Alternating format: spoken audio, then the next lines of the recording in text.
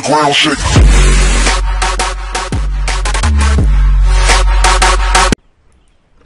How's it going, you guys? My name is Sonecon, and I'm back with a new Call of Duty Black Ops 3 video. And what this is going to be is it's pretty much a tip video where it'll show you guys how to go completely off of the radar. So what your class is going to want to do is you're going to want to have your overkill as a wildcard slot, and you want your secondary and you want your second primary to be the VMP. I don't know why. Don't ask me why, but this is what it does. So my friend, he has that class set up, and what he's going to do is.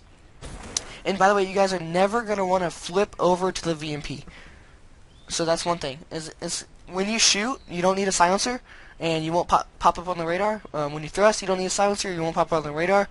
And when they have a UAV like I have, I'm going to test it out and show you guys that they still won't pop up.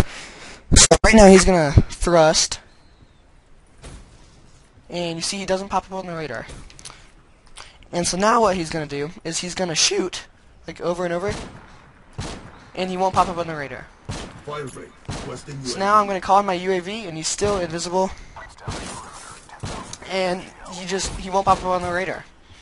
And so that's how you guys can become completely invisible. It does work online, so yep, that's how you guys can be completely invisible. And so yeah, thanks for watching, guys, and I'll see you guys later. Do you want to know a secret?